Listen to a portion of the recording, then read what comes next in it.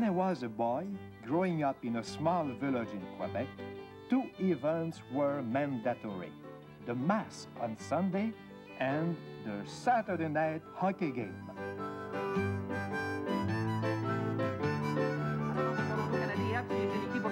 Blake, Masdell et Richard.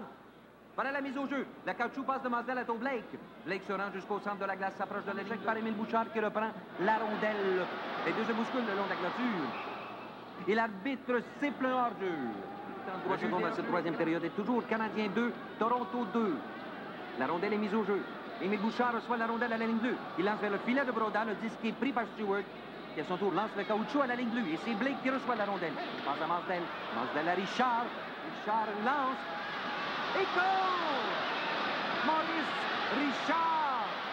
C'est maintenant 3-2 pour le Canadien. Alors qu'il ne reste plus que 14 secondes à jouer en troisième période. Maurice Richard avec des passes de Blake et Masdell. Plusieurs joueurs du tricolore sont sur la glace pour féliciter Richard.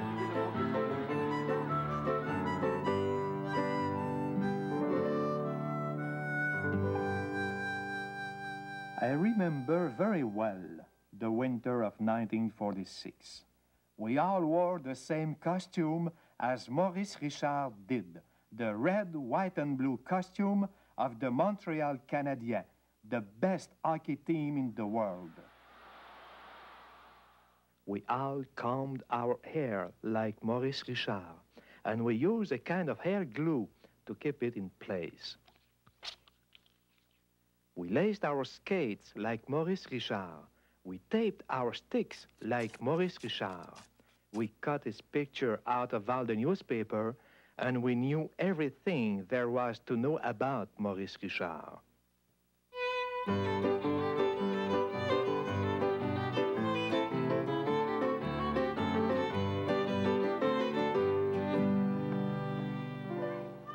On the ice, when the referee blew his whistle,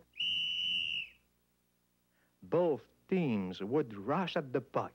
We were 5 Maurice Richards, again 5 other Maurice Richards, throwing themselves on the puck. We were 10 players, all wearing the uniform of the Montreal Canadiens, all with the same burning enthusiasm. We all wore the famous number 9 on our backs. How could we forget that?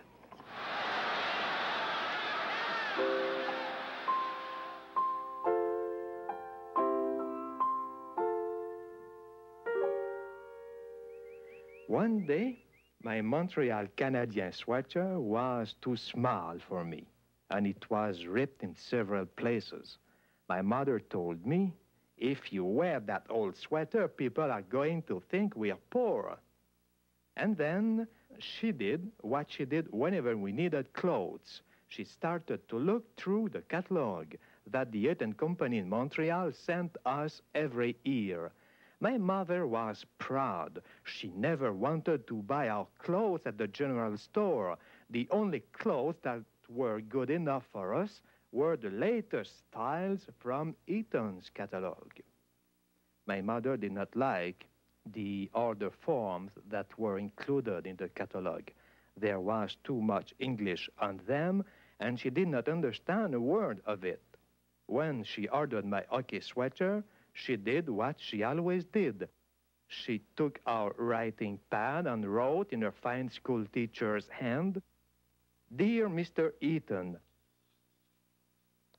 would you be so kind as to send me a Canadian hockey sweater for my boy, Roch, who is 10 years old and a little bit tall for his age.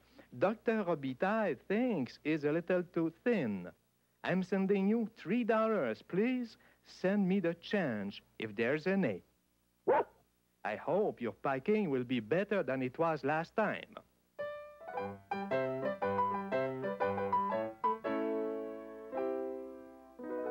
Mr. Eaton answered my mother's letter promptly.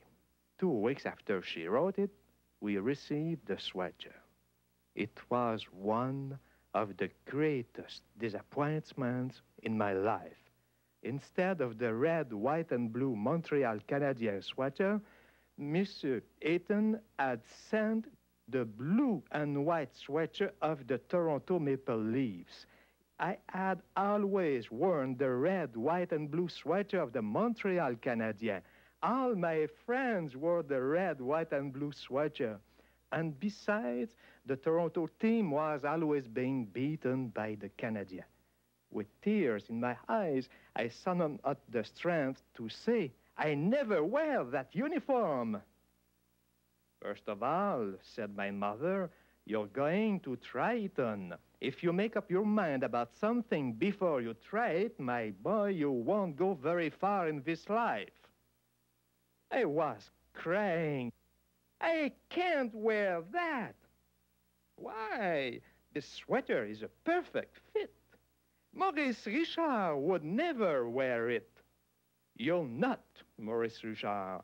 Besides, it's not what you put on your back that matters. It's what you put inside your head.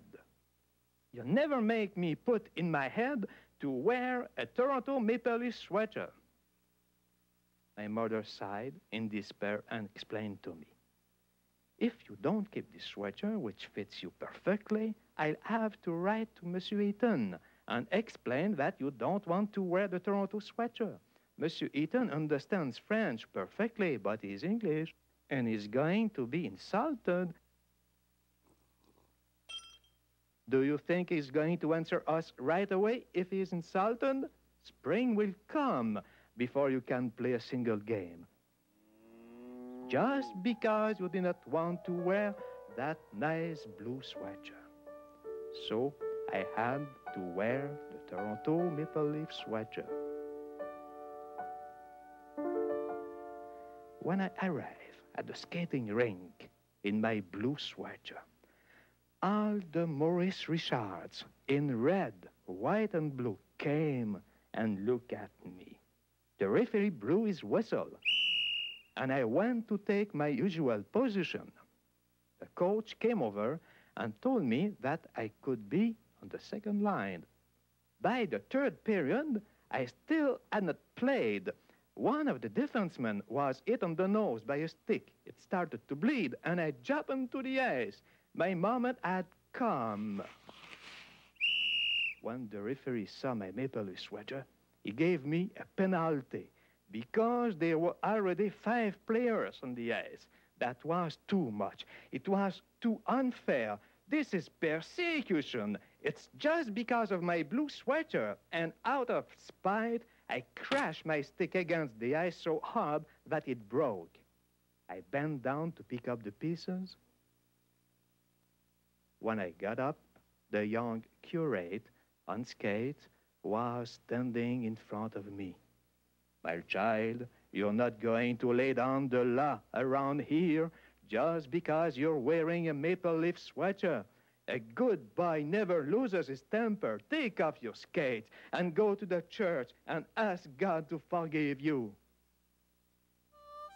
Wearing my Toronto Maple Leaf sweater, I went to the church and prayed to God.